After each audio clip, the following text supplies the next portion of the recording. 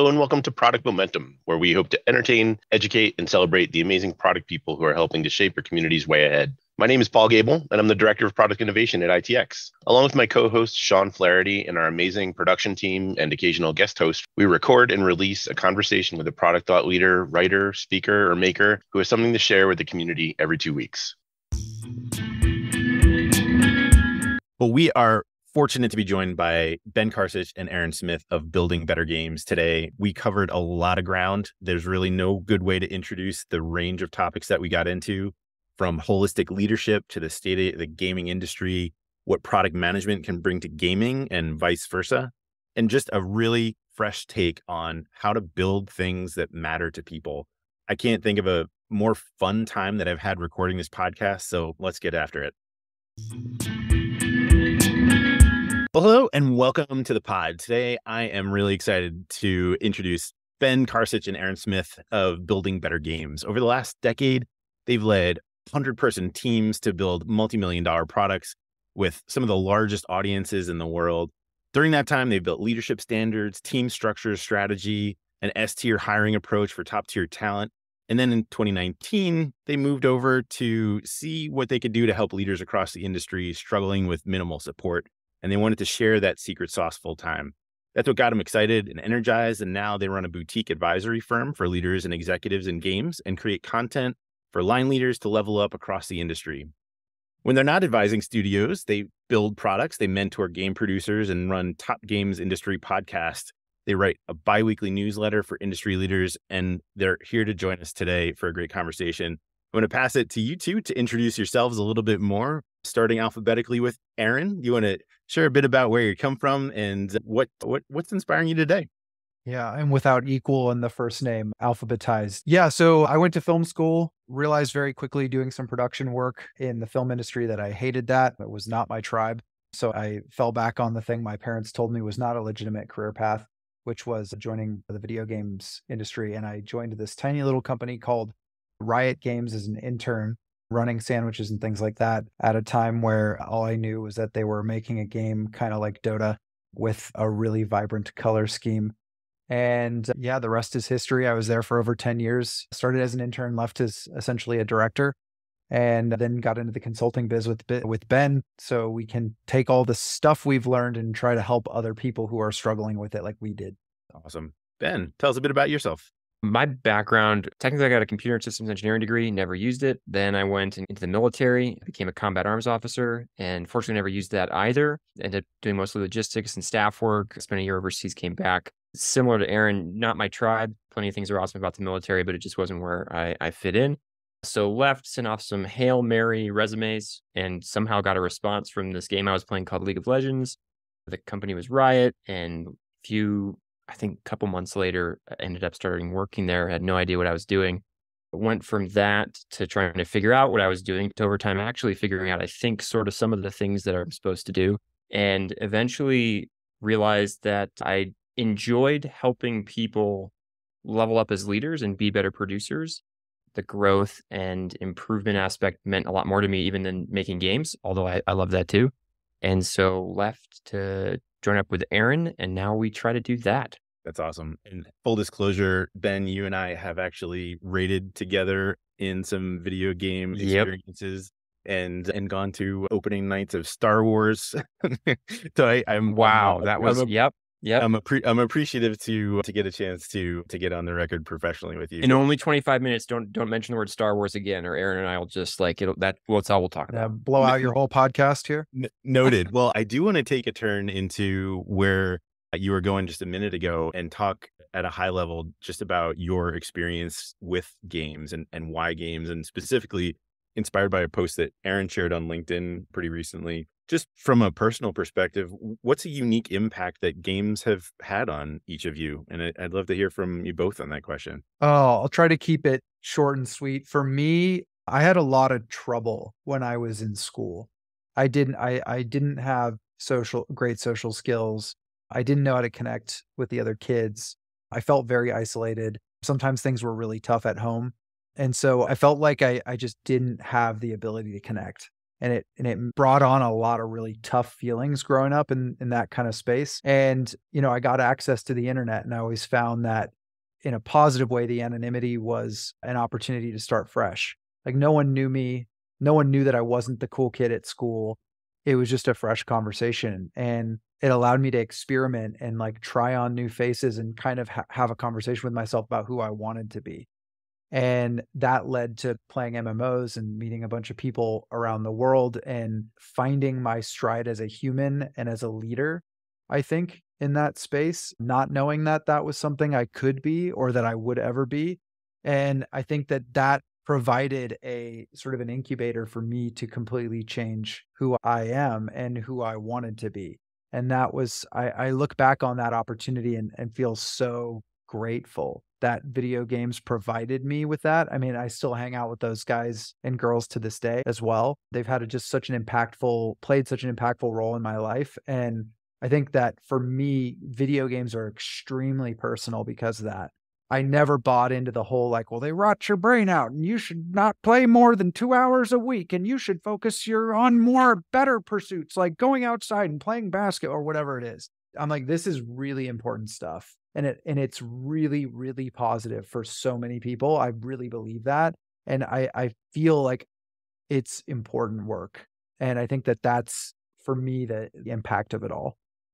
I love that connection. Ben, what about you? What do you? I've got nothing that matches that, but I'll do my best. So for me, when I think about impact, one of them was I was a Boy Scout. Aaron was as well, and I then went into the military. But when I think of like formative young leadership experiences, they came in games, in hosting rooms in Rogue Spear, or in like raid leading.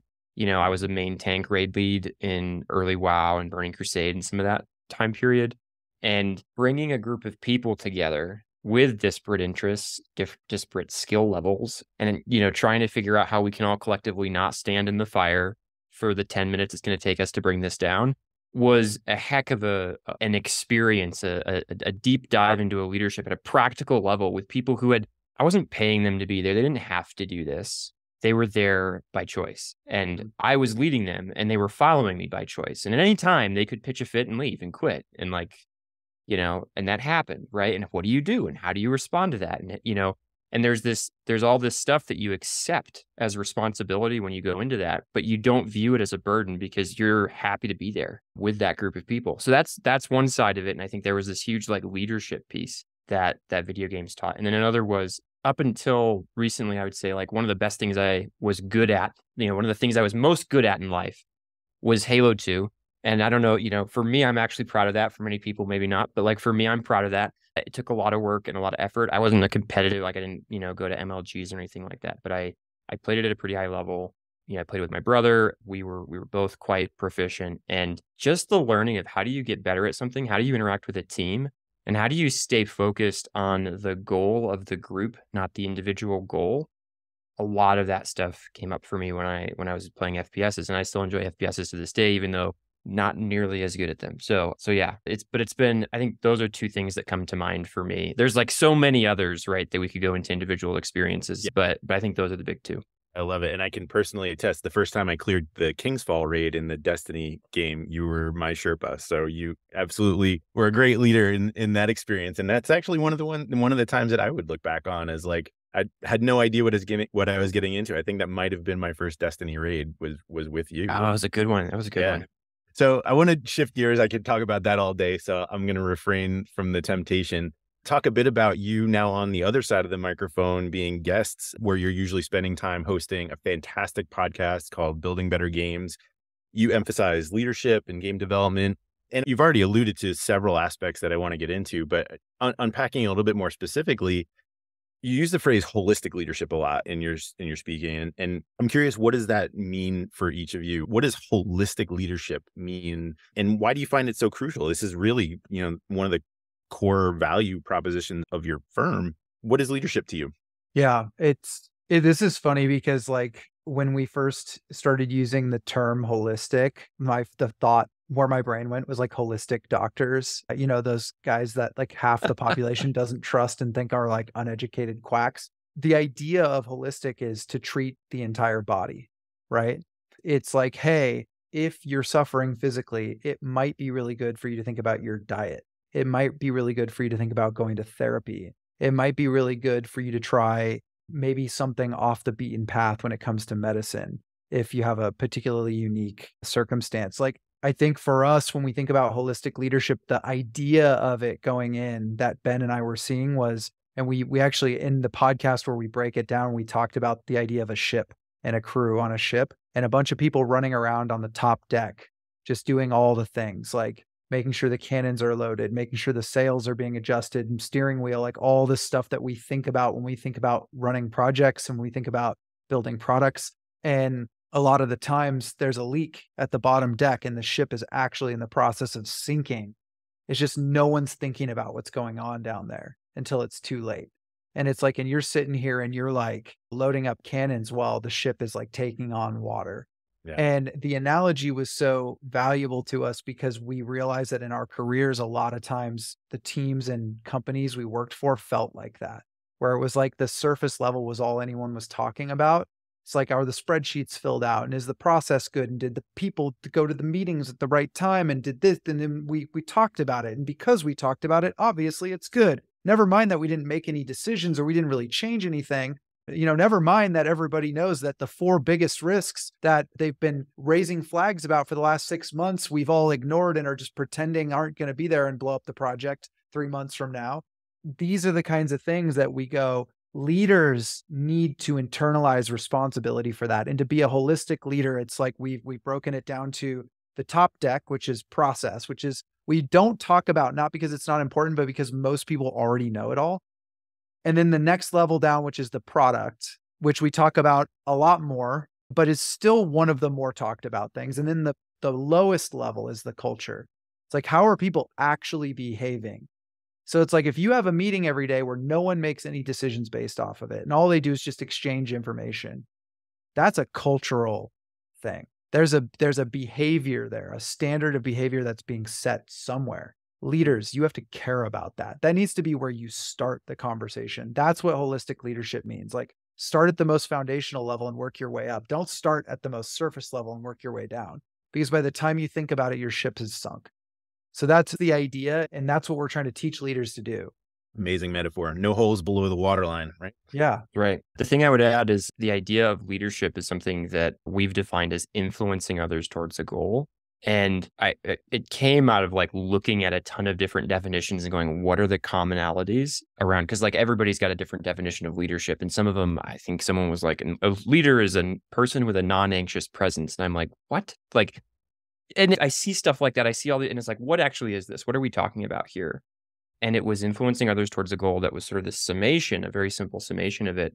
And that thing, when we're talking about culture, leaders, whether they know it or not, are influencing culture. The question is, do they know what they're influencing it towards? And a huge part of our call towards what Aaron so eloquently described as holistic leadership is to say, you need to be thinking about how what you're doing, the questions you're asking, the way you're talking to people, collaborating, not collaborating, what meetings you show up to, what you don't show up to, the decisions you choose to make and let others make, all of that is setting cultural norms across your ship, your organization. And are you conscious of that, or is that just happening? Because one of the things we say about culture is, if you don't think about culture, it's not that you don't have one. It's just one you probably didn't want. It's highly unlikely, right? And so instead, thinking about how are you influencing culture? How are you influencing the product, the vision? How are you influencing the process? All of these things like feed into each other.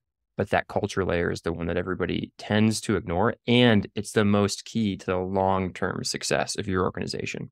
Yeah. Well, I think you're teasing where I wanted to go next, which is we look around the gaming industry specifically, as of the time of this recording this week, we heard another round of bad news and, layoffs, squeeze margins, profit rather than growth focus, shareholder fatigue. The bloom is off the rose in this era of growth at all costs. Mm-hmm. So as we're looking around, the SaaS companies, digital companies who've gone through digital transformations, the kind of feeling that we look around for is, we hear a lot of talk of ROI, and there's just a lot that many people are generally gloomy about in the tech industry writ large. Yeah. What are you optimistic about with so much keeping so many up at night? I mean, I'm optimistic that like there's two major trends. One of them is just raw growth. Like the industry is still growing in percentage terms by a significant amount. Like Ben and I were just talking last week about the fact that there's always the perception and then there's the analytical reality. And the analytical reality, if you look at it by the numbers, is that like, and I don't want to trivialize how people feel about what's happening right now because it feels very traumatic. Like a lot of people are scared. A lot of people are losing their jobs. These are real people, has a real impact. But if you look at it in percentage terms, like in raw actual per capita terms, the impact is quite small actually compared to the size of the industry and the very, I think, aggressively positive outlook of our industry. It wasn't too long ago where we were talking about the idea of surpassing the film industry as the biggest entertainment industry on earth. And we are over double the size of it now in like less than a decade. So it's like this is the hope of our industry and the promise of our industry in pure economic terms. So like I think it's going great, honestly. Like there are going to be way more jobs for people doing what we do 10 years from now than there are today. Now that doesn't take away from the pain that's being felt today. And Ben and I were talking about this. We were worried about this when COVID first started, and it was like, how many jobs can I get? And I'm quiet quitting, and like my boss is an asshole, and like all this stuff that was sort of popular on social media at the time. It was like the workers strike back kind of like, I get to work at home and you're not the boss of me and I can do whatever I want. And you need me because I'm a decent engineer. This is the world we lived in. And Ben and I are like, oh God, when the pendulum swings back, it's going to be nasty. And it has to swing back, not because it was wrong or bad for that to happen. It was actually kind of nice to see the workers stick it to the man a little bit. Like, how long has it been since that happened, But like now it's swinging back, and you can tell, like, for example, that some of these games companies are like, everyone's laying off now. We can just sort of say that we're doing some cost cutting measures when in reality, we're just getting rid of the 10% of people who annoyed us the most or whatever.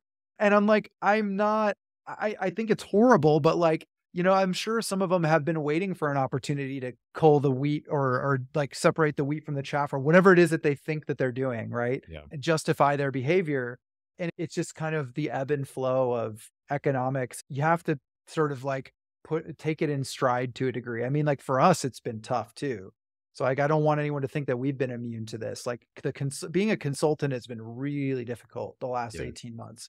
We've seen some of our close peers wash out and really struggle. So yeah, it is a tough environment right now. And I don't blame anybody for feeling defeated at the moment. So I'm going to take a weird pessimistic, optimistic approach to answering this because I think, Aaron nailed it on like the big stuff. I have always seen back in the military and today in games and there are so many opportunities to do things better. And I think you can look at that through like this frustrated, cynical, bitter, like there's a bunch of problems and oh man, everything sucks, right? Like these are just the problems and it's part of it. And I get it. Like I've been there, and actually a lot of times when I was in less functional units in the military, that was the vibe. It was just like, oh man, okay, how long till I can get out of this role into a different role? Or, the reality though is that down means that there's opportunity. And I think in games, especially, and in game dev, we are creative individuals. I mean, in tech generally. And we're looking for ways to do this better. And yeah, there's going to be bumps and it's going to struggle. And we're going to argue about what agile means or what, all this different stuff is. And should we use this framework and how many times do we meet in a day and all the details. But there's massive opportunity. There's massive opportunity to be far more efficient, far more focused on what matters, far more effective at delivering things that our audiences, be they players or users of an app or whatever it is, that they need. And so for me, like, that's why I'm optimistic. And there's also, another controversial take from us, AI is out there now. It's going to change the world in ways we don't understand, in ways we can't foresee.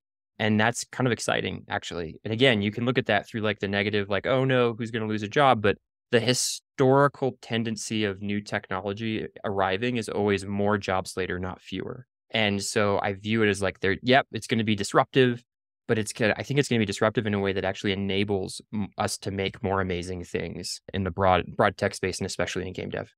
Great answers, both. I really appreciate where you went with that. And you both spoke to pieces of my experiences that ring very true. And without adding too much color commentary live here, I'll just say thank you both for those responses. Absolutely gold. The next question that I have for you is taking me back, shameless plug to the episode of Building Better Games that I was a guest, where I actually learned in speaking and prepping for that with you that if I recall correctly, most studios don't have a person in a role called product manager, which was a surprise to me because I see games as, software, very sophisticated software, but software. And I think software and product managers are, peanut butter and jelly. So, the closest analog being this function called producers, which is not exactly the same thing. So in a short, maybe summary of some of the things that we chatted about over there, and we'll link to the full episode in the show notes. What are some of the things that you think product management might be able to benefit the gaming industry, and vice versa for those product managers who are learning that software like games can get built without a product manager? What does that say about us as product managers, that these AAA games can be released with no one at the traditional product management helm? Where does your mind go when you think about that idea of this role of product management and what it might add to the gaming industry if it were taken on as a more, chunk of the team in a role? Gosh, there's so many ways. I feel like I'm sort of like, I'm going to take like a speculative stance here. I've thought a lot about this, about like why it is the way that it is. One of the things I feel like that puts enterprise ahead of games is the sort of live nature of a lot of the most emergent technologies in the enterprise space over the last like 20 years. So it's like, I think of a company like Amazon or Google that where their premier technologies are very live and continuously evergreen environments in which technology exists and people interact with them every day. And the technology continues to evolve over years or even decades. That aspect of games is actually relatively new. And I think that transition actually stimulates a lot of conversation about, hey, wouldn't it be great to have a person whose sole job it is to think about what's the next most valuable thing we could do, keep in touch with our customers constantly, and then help the team understand that and contextualize that and internalize responsibility for that. And then always make sure that we're focusing on the most important thing. Like if I were to just like drastically oversimplify what that role is, the product management role, like that's the way I think about it. And I'm like, that role to me just gushes with value. Like in that environment, like it's like if that person's really, really, really good at their job, like your company can be good almost with that only. Ben and I are constantly saying that it's better to have a team that works 20% as fast. If that person is picking all the right things, you're still going to get there faster than the team who runs 5 times as fast, but they pick a lot of bad things. Yeah. Or a lot of suboptimal things. And so when I think about games, we've been building box products for so many years. And so I think we've got in our own heads that like the idea is that by the time you really start building the thing, you should pretty much already know what's important, or you should pretty much already know what you're building. And so I don't think it's a coincidence that the studios that have dabbled more in product management are the ones that are running more like live service-esque or like continuously evolving products, like Riot, for example, right? Like it makes sense to me in that context. I also think we have a lot of entertainment industry tradition that binds us into the role of producer as like this sort of logistician that like makes sure the actors are in the right place and make sure the spreadsheets are there. And do we have all our contracts signed? And sadly, I still think like too much of what we do is like takes on that form and color. And I think that there's a lot of people in our industry who are still like dead set on that approach. And so they value the tactician leader, the one that like is crossing all the T's and dotting the I's and making sure everything's perfectly organized. Ben made this lovely LinkedIn post a couple months back about like, why the hell do we still treat this like we're building chairs in a factory?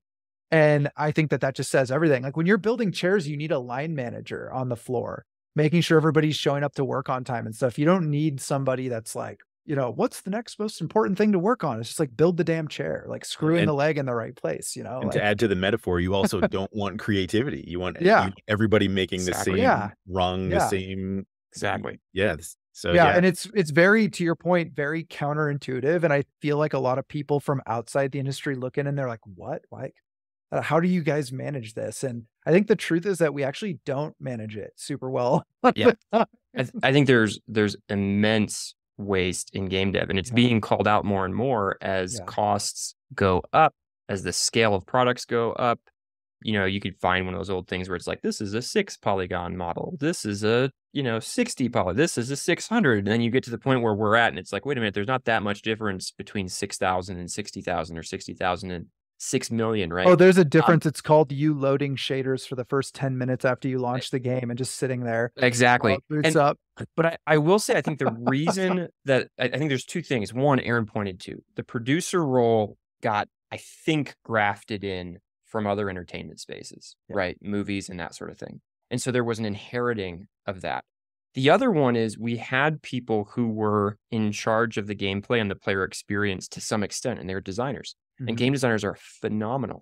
And Aaron and I have worked with amazing game designers. One of the things that's fascinating is I've worked with game designers who can also be product managers, but it's certainly made me realize these are not the same thing. A game designer is an implementer.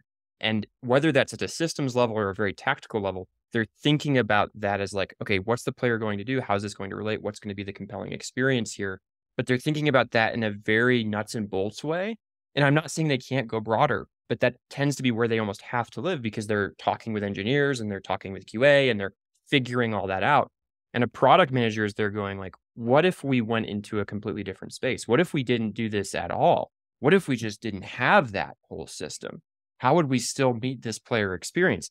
Now, again, some designers do that. And I think there is a lot of overlap between the design role and the product management role. And I think that's why games for so long have survived in the absence of product managers really being a known thing and an understood thing. And why when they've attempted to come in, a lot of times, devs are almost like, what in the world's your job? Like, we've got designers. They tell us what to do. They tell us what's important. They're in charge of the experience of the player and the gameplay, right? Aren't those the same thing? It's like, no, they're not. There's a distinction there. And by the way, I agree. And I would say if you made a 3-circle Venn diagram of sort of creative director, which is sort of like the supreme designer in the traditional model, you had producer and then you had product manager. I would say that the lion's share of the role and the important parts of the role of what I would view as product manager is not generally covered by either of those other two roles. And to me, that's actually the elephant in the room, because again, what I love about Ben's, like, I imagine the designer like painting the world and just being like, this is the world we need to create. This is the world that's compelling from a player standpoint. There's something that the product owner does when they're really good, which is they come in and they say, I see that you used 8 colors on this canvas. If I said you could only use 4, which 4 would you cut out? That question, that kind of question, let's say we broke this down into like the first 5 things and the last 5 things. What are the first 5 things that if we could only do those would create a compelling experience? And these are the questions that we don't ask. And that gap is a critical gap, I think, in our industry. And I think the more creative and the more complex the stuff gets, the more we need it. Well, and I think the more we, unfortunately, intuitively, because the counterintuitive answer is everything Aaron just said. The intuitive answer is we'll bring in the producers and have them make everything more efficient so we can just do it all. Mm-hmm. And it's this misunderstanding of the producer as the logistician, of like a project manager, right? Like, did we get it all done? Did we get it all done fast? It's like, yeah, but did you need to get it done? And I can't tell you how many times Aaron and I have gone into work with a company on a consulting gig or even at Riot. And it was like, what are we doing? And they're like, we're doing all this stuff. Look at all this stuff we're doing. And we're like, why is it valuable? And Aaron and I aren't product guys, but we can ask that question. And it's like, well, because it's in the backlog, right? Because it's on the plan, because somebody at some point in the past said, this is what we need to do. And it's like, okay, how does it relate to the experience we're trying to create? Right. And again, these are product management questions, right? And I'm not a product manager, but who's going to ask them? Right. And I think that's the thing that is where games could learn a lot from tech. Now, you asked the reverse question, what could tech learn from games? Yeah. And like, that's a really interesting one for me. I think that the games sit in this place, they're distraction. They're distraction in a world. And I don't want to oversimplify that. Sorry, they're hobby, they're distraction, but they're like, it's disposable time, disposable income that we're putting towards these things, right? This is not for survival that we play games. It is for thriving, right? It is for that sort of thing. And so you compete with Netflix, you compete with sports leagues, you compete with, movies, you compete with music, you're competing with all these things. And so you have this like very tough thing where you're trying to distract people away from all the other things they could engage with. And instead you're trying to get them to like play your game and have a good time and engage with that experience and enjoy that and want to keep doing that. And what that leads to with the best games is this unbelievable focus on the audience experience, not as any sort of utilitarian thing, but like, how do I really make this something that you love to engage with? And by the way, Aaron loves to point this out too. Like, you go into the mod scene, people would run through molasses to get to battle royales before PUBG and H1Z1 and all this stuff existed. Like, we were just like playing the buggiest garbage, that you could play because the core experience was there. And I think that's something where like, okay, what does that look like for tech, right? Are you being too utilitarian when you think about that audience? You're going like, well, I just need to make sure that everybody just like does, it's good enough. They can find the button. It's good to go. What does it mean to have that be something where it's like, no, and I'm not saying, if I'm making an app that delivers food, they have to be like, oh, I just want them to spend all day in that app. But it's like, how do I make this something that they love to engage with for the 10, 15, 30 seconds that they're engaging with it, instead of it being like something where it's kind of, okay, I have to pick between the 7 apps that do this and like they all kind of suck in their own way, right? How do you step up in that? Games have to answer that question or they don't survive at all.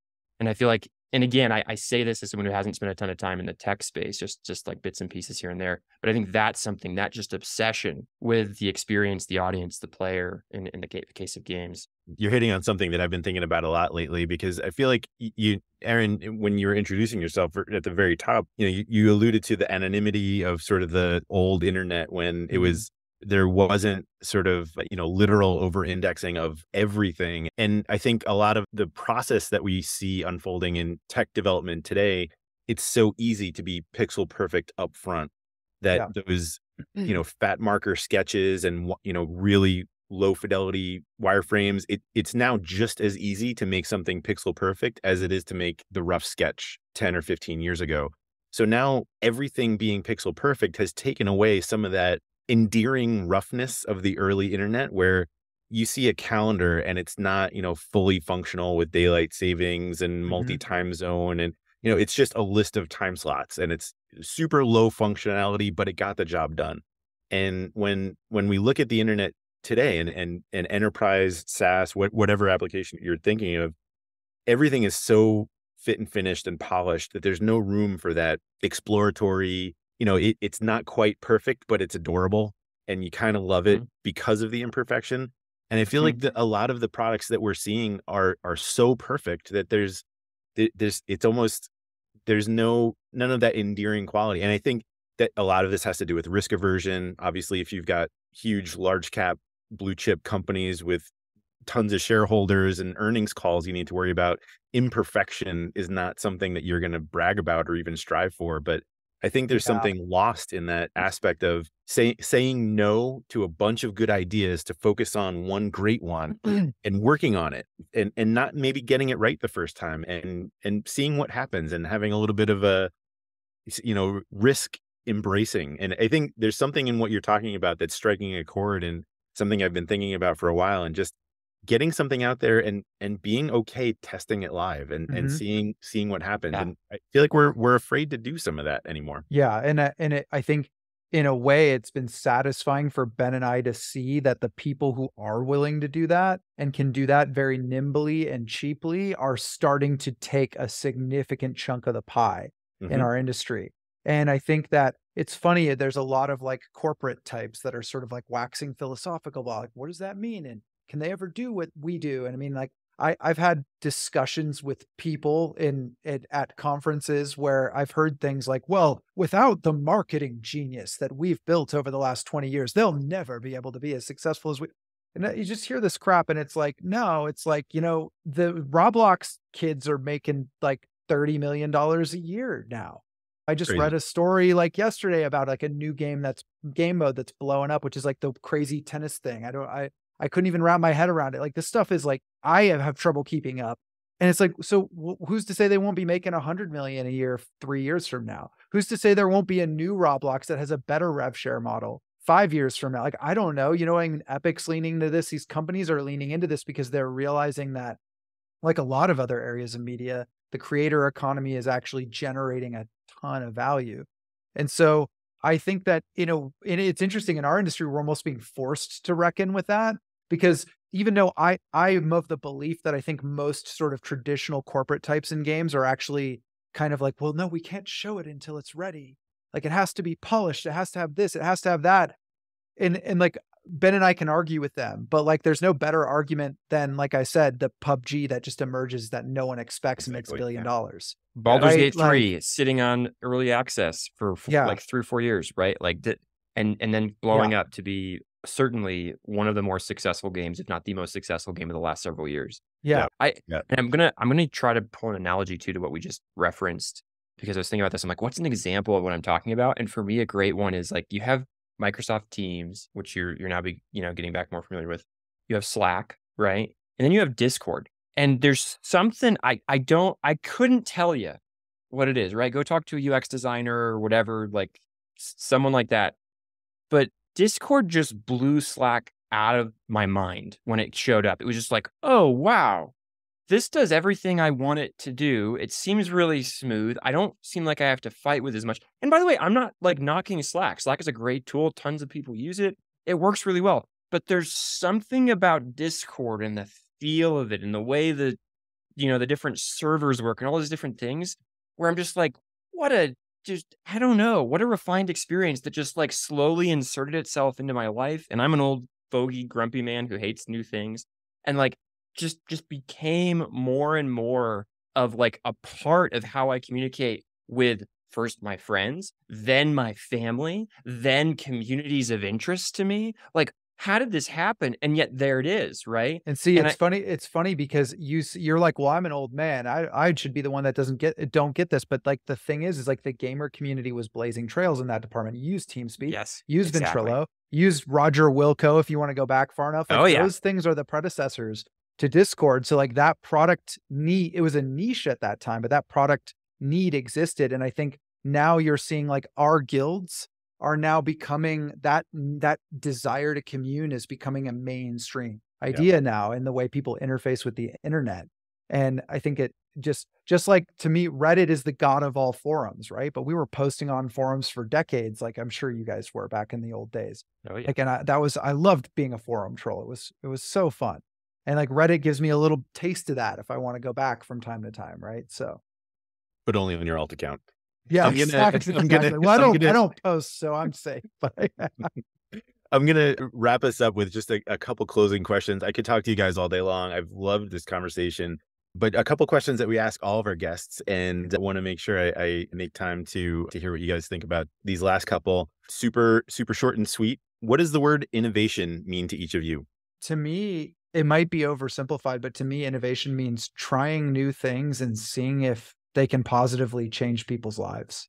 I think for me, the phrase that's coming to mind is like applied creativity or useful creativity. It's like you have to look at the world and you have to go, okay, I'm going to look at this in a different way, in a creative way, not just because that's fun in my own head, but because like I think there's actually something here that will change how something works for the better. Yeah, I And like that's that. innovation. I like that. I don't think I've heard quite that take on it. Like, it's almost like the difference between art and innovation is that innovation is almost like applied art. Yes. Art is art for its own sake, and innovation is when it becomes something useful, something meaningful in a practical way. I really like that. So I'm going to close with a call to action to share with everybody where they can find you, what's inspiring to you, you've got your own podcast, which I've already mentioned. You just launched a course. How can folks get in touch with you and see other things that you're talking about and writing about? The best way to get involved with building better games, which, by the way, if you're not in games, but you're just interested in games in an ancillary way, we break down into useful bits a lot of like the global production process. We're trying to compartmentalize into a digestible way the whole way games are made. That's kind of like one of our goals. So if you're interested in that, quickest way to get involved is just to load up the podcast or to sign up for the newsletter, because that stuff's just free and it's just going to be coming to your inbox like every 2 weeks or whatever it is. And then I think the rest will work itself out. So sign up for the newsletter and listen to the podcast. Buildingbettergames.gg, buildingbettergames.gg is where you can find us. There's a newsletter tab, a podcast tab, and we did just launch a course called Succeeding in Game Production, What You Weren't Taught. For product managers, I did have 2 product managers who are not actively in games right now go through the course, and they actually got a heck of a lot out of it. So while it is designed for game dev and game producers, if you're interested in some of that space, or if you want to learn more about how I view leadership and how Aaron and I kind of think about producers fitting into organizations, a lot of it does apply. So you might get something out of it too.